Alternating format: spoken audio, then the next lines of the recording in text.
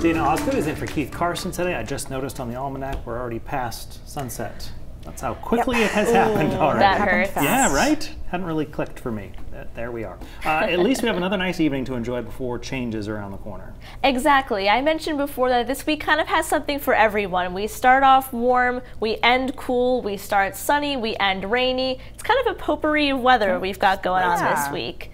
But for a lot of us today, it was another hot day out there, another instance of summer in October. Take a look at some of these temperatures. 85 today in Freiburg, 80 in Lewiston, 82 in Augusta, which was another record for them today. But there were two areas of Maine that weren't quite as warm, and that would be both eastern Maine and the coast. And there are two specific reasons for that. The first one being the wind direction. Now, the wind speed here isn't really as important, but the wind direction is coming off the water, giving us a sea breeze, which didn't allow the shore to get as warm as some places inland today. So that has a pretty big impact on temperature, especially when the water is on the cooler side.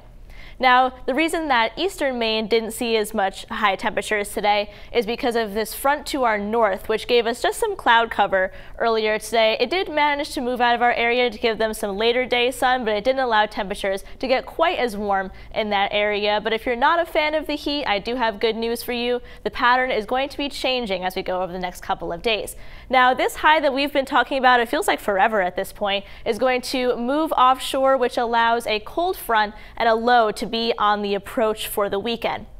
So we're going to be increasing in cloud cover as we go over the next couple of days. And then when we get to the weekend, we'll have the cold front interacting with the remnants of Philippe. So that'll give us some extra rain and some higher wind gusts over the weekend. Overall, I think there's a slight chance that we could see some localized flooding and some higher wind gusts as well. But overall, it's not going to be as large of an impact as we had with Lee last month.